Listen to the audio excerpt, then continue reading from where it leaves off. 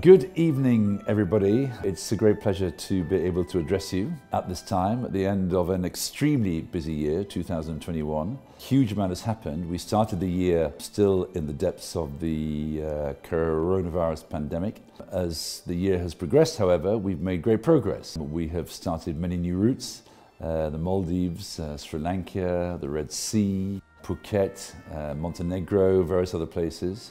We've taken delivery of new aircraft, both for Air Astana and for Fly Air Astana. We've seen an enormous growth in our domestic market, and our international market as well has recovered sufficiently. So I think it's fair to say that we have recovered probably quicker than any airline. As far as our customers are concerned, again, I have nothing but admiration and thanks for your enormous loyalty. We've done our best to continue to provide you with the very highest levels of service with new aircraft and so on and so forth. Tremendous service both on the ground and in the air, we hope. And we thank you very much for yet again voting us Best Airline Central Asia and India, in fact the 10th year running.